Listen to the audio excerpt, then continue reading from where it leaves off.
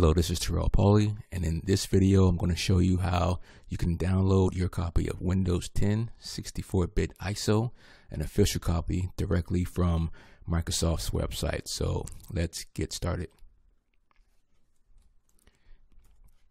So here's the URL you want to go to. I'm going to go ahead and pause that so you can actually get the URL. And we're going to come here, and what we're going to do is we're going to download the Windows Media Creation Tool. So here it is here, download tool now. Okay. Once the tool is downloaded, let's go ahead and run, and then let's go ahead and run the tool.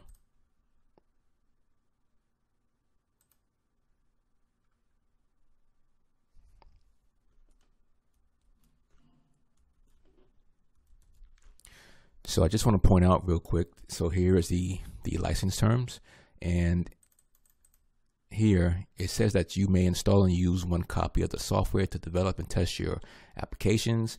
You may make one backup copy of the software for the sole purpose of reinstalling the software.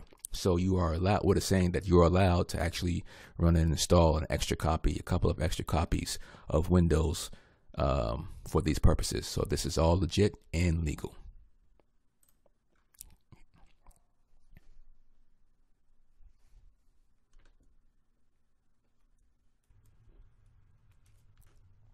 Okay, so we're going to choose Create Installation Media.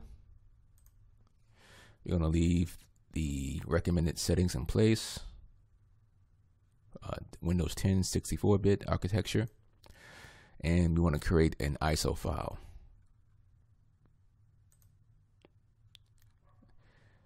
And let's choose a location for saving.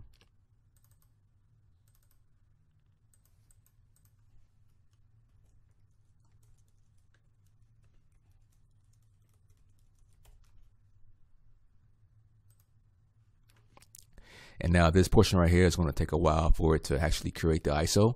So I'm going to pause the video now and come back when things are completed. And now the ISO creation is complete. We can click finish here. And let's just verify the ISO where we saved it at.